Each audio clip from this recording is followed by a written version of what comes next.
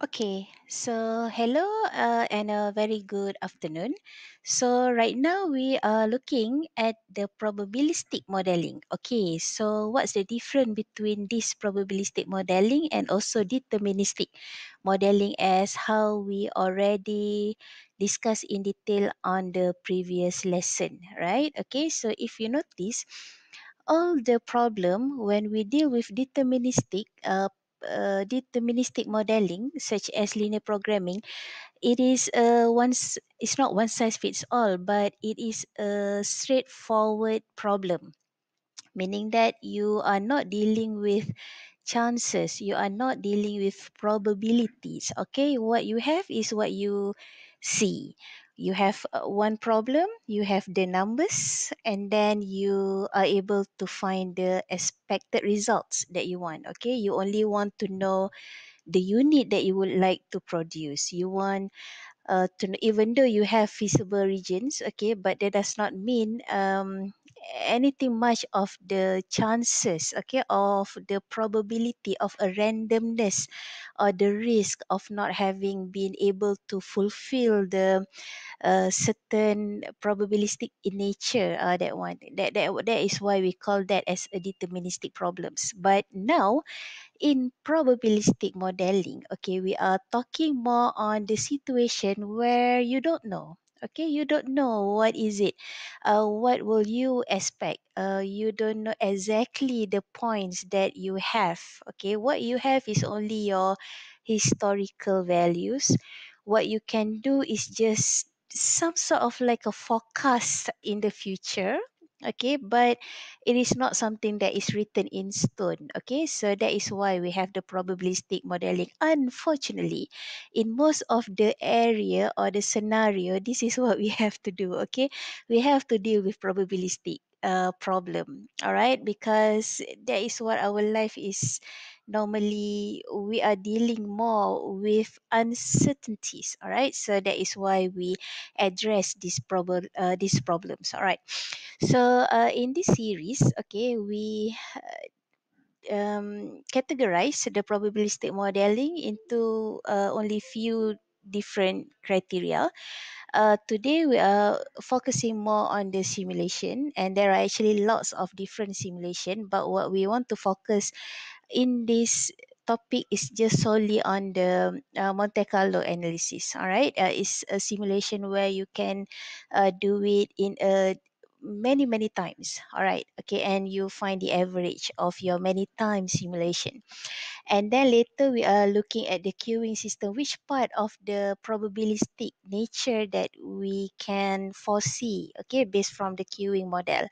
And then by the end of the day, we are going to touch a little bit, all right, on the Markov chain. Markov chain is also one of the most important problem in probabilistic modeling. Now, in the Markov chain situation, you are able to see, for example, if let's say you're coming from a low income group, your parents comes from low income group, for example, how is it in a general case, would you go move outward? Okay, would you move step uh, further from your original stage, meaning that your lower income group, for example, is it possible? Or if you are addicted to gambling, for example, why gambling is not suit for mathematicians, all right, because we are able to foresee in the future, in the long run, if you are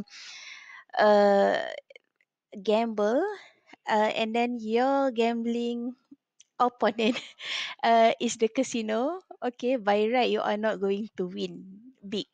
Okay, so the possibility is like um nothing. There's no possibility for you even in fact to gamble your money with the casino. Okay, so that one is part of the issue that we're going to address in the Markov chain. Okay, so for this first series, I'm going to focus just on the simulation part. All right.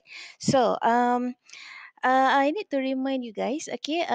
We are referring to the book by what we call the name. We're referring to the book by Bender, I think Render. Okay, by Render. Okay, so I really wish you can get this book, okay, because this book is a very extensive book and can learn a lot from this book. Okay, so we start our discussion first about the process of simulation. Okay, so if you notice, the process of simulation is a little bit similar to the process of mathematical modeling, right? It's just that in simulation, your process now is a little bit more focused because you are just focusing on the probabilistic problem in nature. So, but the framework is just about the same. You need to define the problem first, and then you need to identify what is actually the variable that you need to consider, and then you need to construct the simulation model. By constructing the simulation model, only then you know actually what is it that you want to study. All right, because if not, you don't know what is it you want to attack in your problems. All right, and then once you construct the simulation model, then only you start to specify the values. Okay, which variables that you want to test, and then how you're going to conduct this simulation. Okay, meaning that which value or which variable is there's actually has some random which value in the variable that has some randomness in it. Okay, so once you identify the randomness on your variables, only then you can conduct the simulation, and then later that's easy. You just examine the results and you select the best course of action. Okay, so in our problem now, okay, I'm going to just focus on how you're going to construct, okay, the simulation. All right, the examine results, best course of action, that one you can try find on your own. Okay, I need to remind you again, on the left hand side at the bottom, these are the name of the book that we refer to. Okay, the quantitative analysis for management is a very good book. Okay, so we really recommend you to get this book. Okay, so this is the advantage, and also I'll show a little bit of the disadvantage before we start with the whole procedure of simulation. Okay, the most advantageous element for us to do the simulation, because it is straightforward. All right. Why it is straightforward? Because you don't need to understand, or you don't need to know a lot more of the information that you want. Okay. It's just like especially if you start using the software, it is a very straightforward problem. Okay. And then flexi, meaning that you can do it again and again and again. You can change the variable. You can do whatever you want, because you are dealing with a machine, right? Okay. So not much cost meaning that not time, but not much cost in the sense of your effort. Okay, not much cost on that incurred to you. Okay, and then the most advantage is especially when we are dealing right now. Okay, because right now there is no such thing as it's very difficult for us to find a supercomputer, for example, and then your notebook, it has even good power, all right, compared to the previous 10 years down the line. Okay, and you can expect in the future the performance of your computer is of course not going to decrease, it's going to improve over time. Then only you can simulate a lot more, then that will be okay. That's why if you notice, there are a lot of simulation that has been conducted in the previous years. Okay, not in the early years. Meaning early years, you didn't see much happen. For example, especially if your parents go into the stock markets and they want to see the analysis of the daily returns, the daily closing price, for example, and how they performs over time. You cannot do it last time. It is very difficult for you to even get the historical data, okay, and let alone to do the simulation of your market price behavior. Okay, but right now it is easy. Okay, and then the data is also very freely available. You can only find it how to even screen which data you need and which data you don't actually need, and it's just a noise. Okay, so your thread or your distraction is another different stories. All right. And then one more advantage, it allows for what if type of question. What if I put extra additional information? What if my variables include a little bit more variable? Okay, so you only need to tweaks there and then in your personal space. Okay, for example, if let's say you are dealing with a software, okay, you have another variable, you just add another variable and you can do the simulation all over again. All right, and it does not interfere with the real world system, meaning that the simulation is always on your notebook, and once you are really satisfied with your answer, only then you produce your result to mimic, okay, to mimic the real world system. It's not that if you are dealing with a real world system on your own and then you, for example, you want to build a car, and then you build a car and then you feel like, oh, this car does not meet the safety criteria, and then you dismantle the car and you keep on rebuilding the car again. That is what it means by simulation. You do it one over time, one again, and one again. So if it is in a real world situation, I don't think you are able to do that, right? Okay, so that is the concept of it, and the rest of it. Okay, so these are some of the advantage, but unfortunately, there are also the disadvantage. Okay, the disadvantage is on the preparation part. Okay, the preparation part. Okay, once you have the system or once you have the model, that one is easy, right? Because that one, you just simulate. Okay, but how are you going to really make sure which variables that you want to test? Okay, which variable that actually bothers you, and this variable, how can you attract this variable into a mathematical formulations, for example, and then what's more, how does this variable reacts? Does this variable follow random number, for example, or is actually follow a normal distributions, or is it actually follow a Poisson distribution?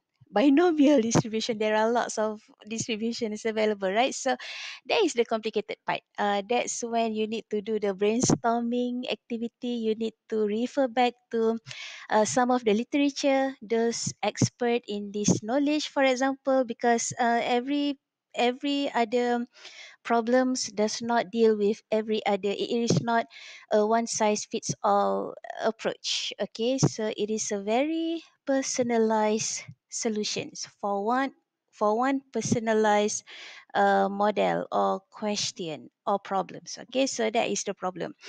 And then the one more disadvantage which I think really disturb mathematician, for example, okay, is that once you are doing simulation, you cannot say that your result is the optimal solution. You cannot. Okay, why not? Because it is based from a random generated process. Or it follows some, for example, normal distribution.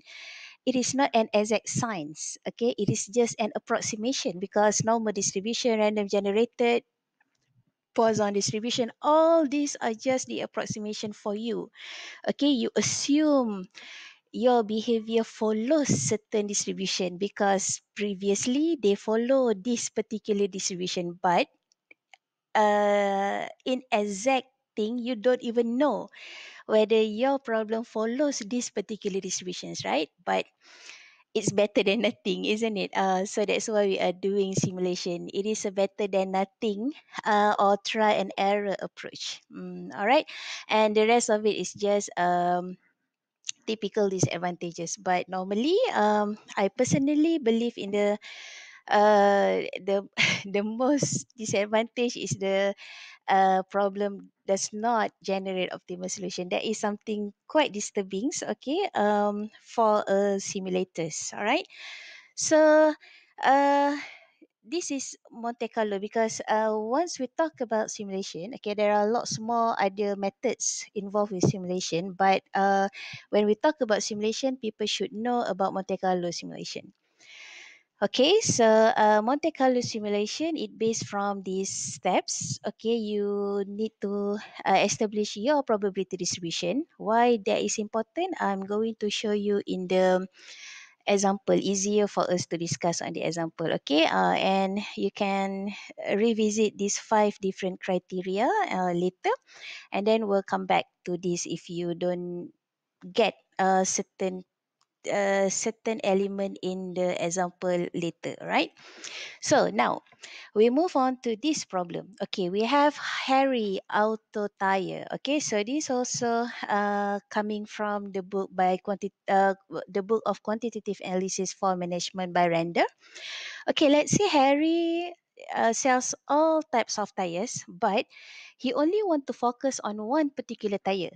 Okay, which is the radial tire account. Okay, because he knows that these radial tire accounts can sell.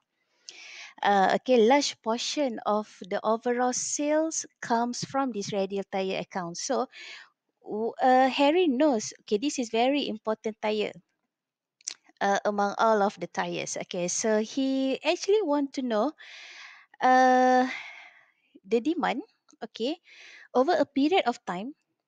Okay, actually the daily demand for this particular tire is how good the demand would be like. Okay, so that is the only question. So that's why in the last segment you mentioned, you can see over here, this question mentioned that to see what the demand would look like over a period of time, meaning that in the future he wishes to simulate the daily demand for a number of days. So that is the only focus that he would like to know. So you can see there are probability involved here, right? Because he don't know the exact solution. What he did know is only this.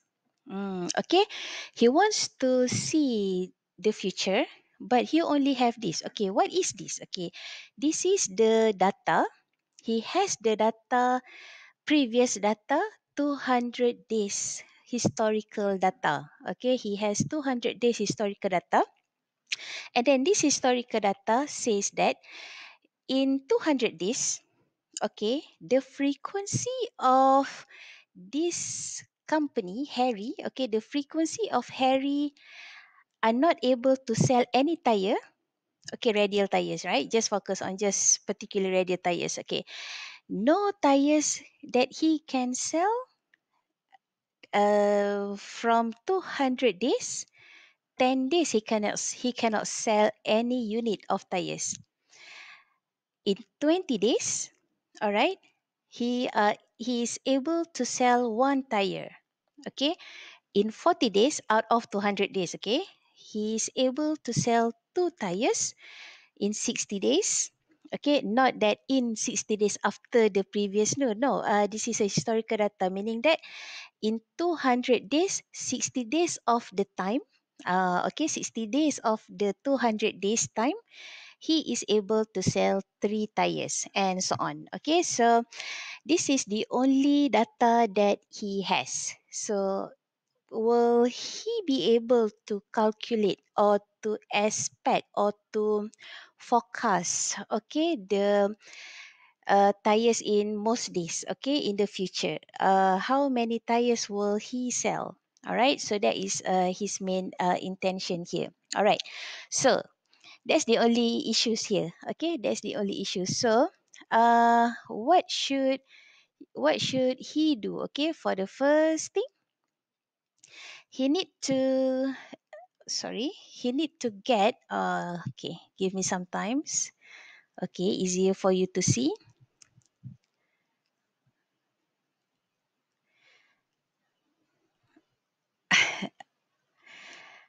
Oh, okay, now I get it. Okay, all right, so he need to get sorry.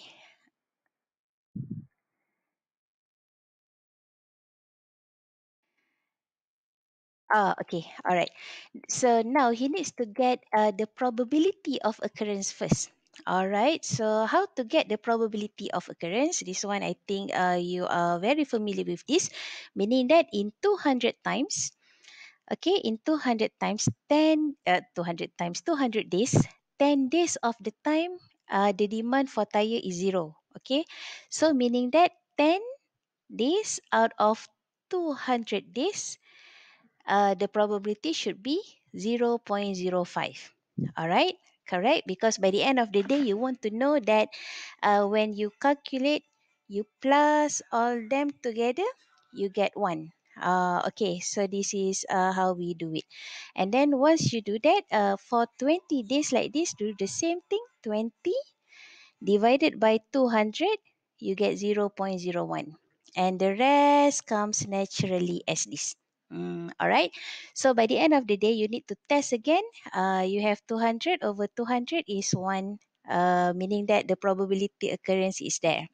Okay. So now, once you have that, what should you do? Okay.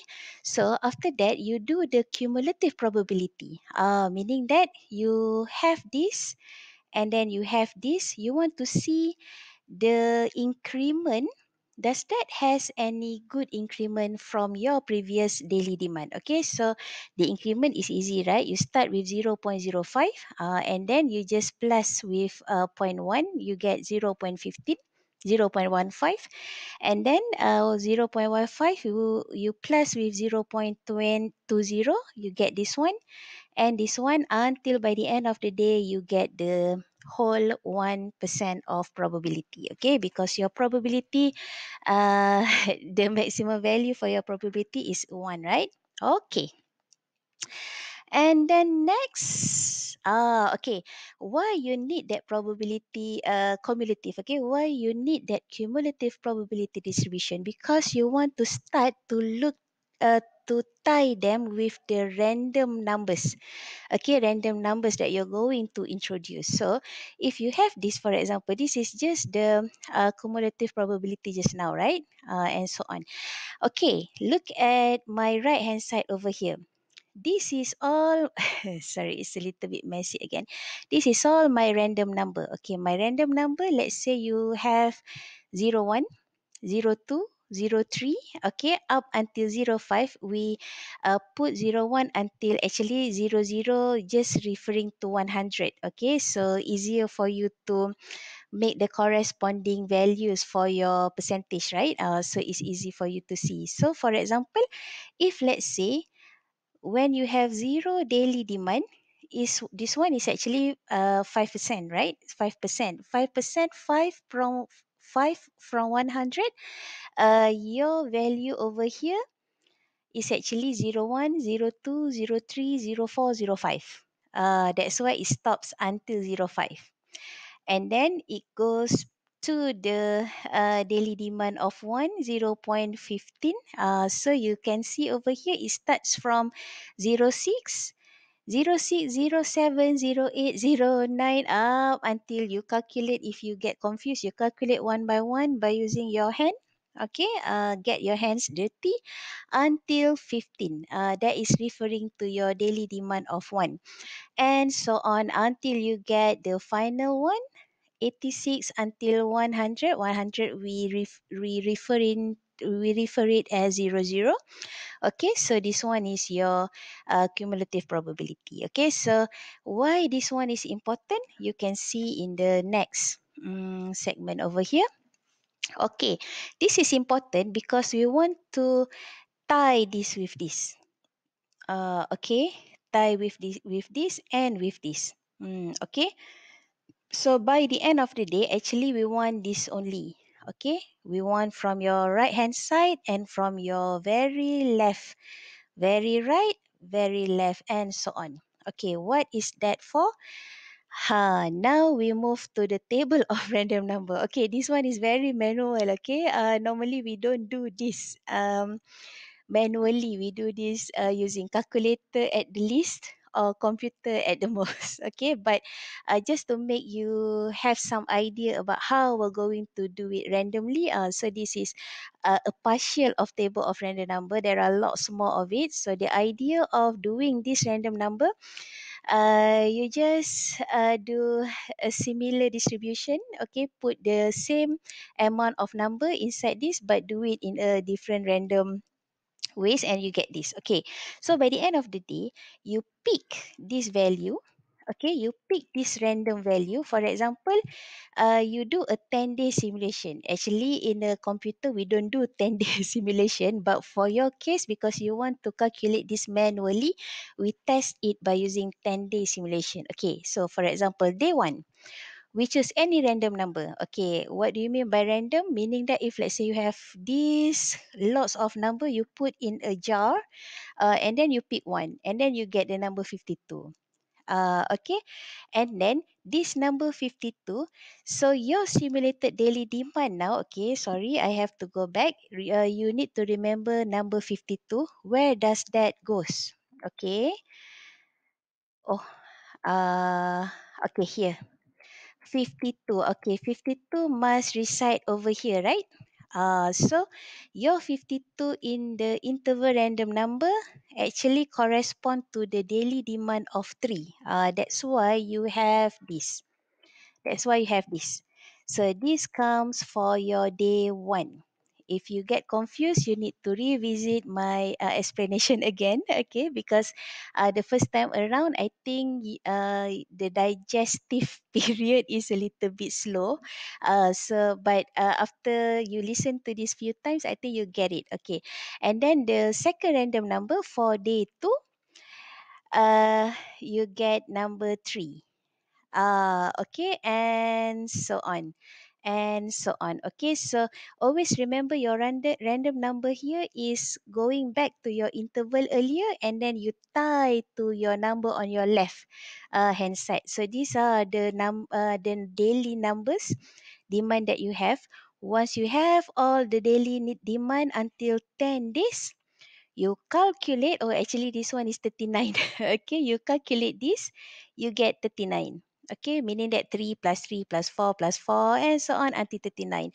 And then how to do about that? Once you get 39, you take the average of 39. You have 10-day simulation, you have 39 values. So 39 divide by 10, this is the average daily demand for your tire. Okay, your result 3.9 is based from your simulation.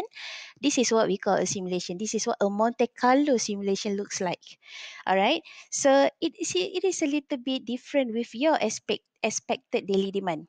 Okay, this is the analysis in statistical valuation. Okay, expected daily demand is actually you have the expectation, okay, for your probability of tire multiply with the demand of your tire. Okay, this one just go straight away through your table just now. And then once you have a table just now, you calculate the value inside here and you get 2.95 tires. All right, this one is the correct expected daily demand. Okay, remember 2.95 tires, but your simulated results, you have 3.9 average. It's a little bit different, right? The simulated value you get 3.9, whereas your expected value you get 2.9. You miss by 1.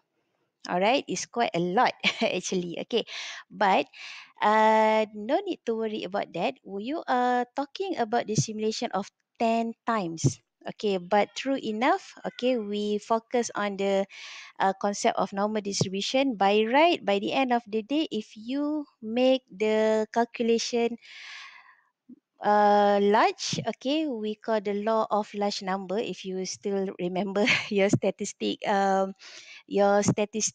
lesson, okay, so law of large number mentioned that if you keep doing it again and again and again, okay, a lot of time, okay, meaning that a lot of time meaning that this one you repeat thousands of times, okay, it will be more likely that your simulated demand, your 2.9 just now, will be quite similar.